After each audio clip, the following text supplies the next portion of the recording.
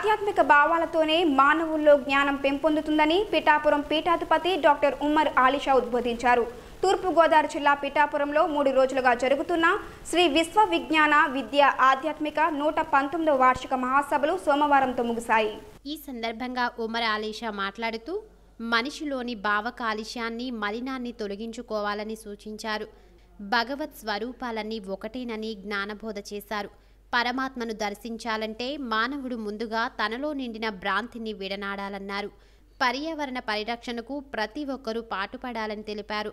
నా మొక్క నా శ్వాస అనే నినాదంతో ఇంటింటా మొక్కలు పెంచాలని కోరారు.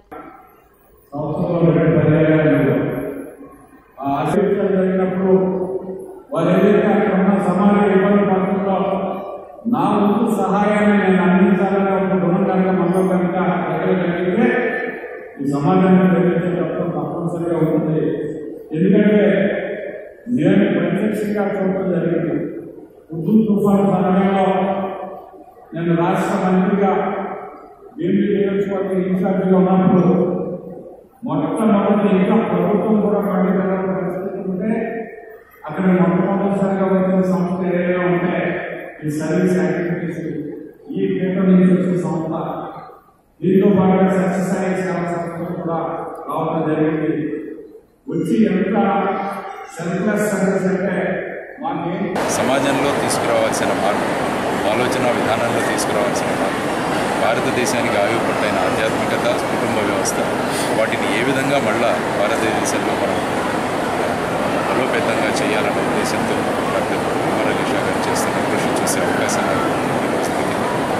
కేవలం ఆధ్యాత్మికతో పాటు వాళ్ళకు విద్య, వైద్యం, తర్వాత సాహిత్యం ద్వారా వాళ్ళలో ఆలోచన విధానాల్లో మార్పులు తీసుకురావడం, పర్యావరణంలో కూడా మనం ఏ విధంగా పరిరక్షించుకోవాలనే ఉద్దేశంతో ఆయన చేస్తున్న కృషి, ఉదూర్ తుఫాన్ తర్వాత విశాఖపట్నం మిగతా ప్రాంతాల్లో వారు చేసిన కృషికి రాష్ట్ర ప్రభుత్వం నుంచి కూడా అవార్డులు రావడం కూడా మనం చూస్తాము. ఆ విధమైన భావనలు పసితనంలోనే పిల్లలతో పాటు ముఖ్యంగా మన కుటుంబం ఎప్పుడు అమ్మ చుట్టూ తిరుగుతుంది. కాబట్టి ఆ అమ్మలందరినీ ఈరోజు పెద్ద సంఖ్యలో ఇక్కడ పిలిచాం.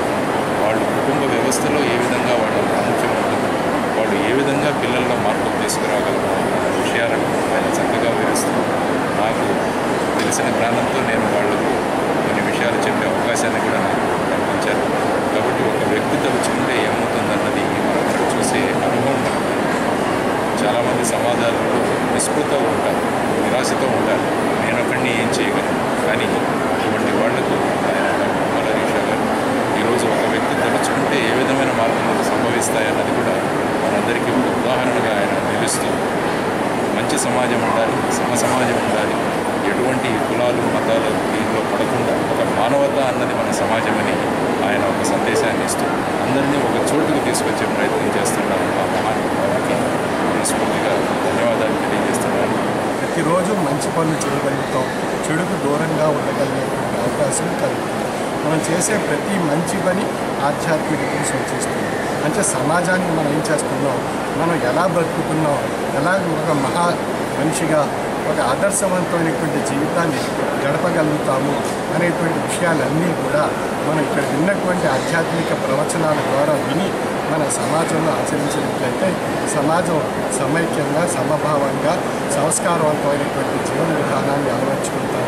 అటువంటి జీవన సంస్కారాన్ని 547 సంవత్సరాలుగా సూఫీ ఆర్ష సిద్ధాంత ప్రాతిపదికతో కూడినటువంటి తత్వాన్ని ప్రసాదిస్తూ సామాజిక సేవానేత్రము ఆధ్యాత్మిక జ్ఞానంగా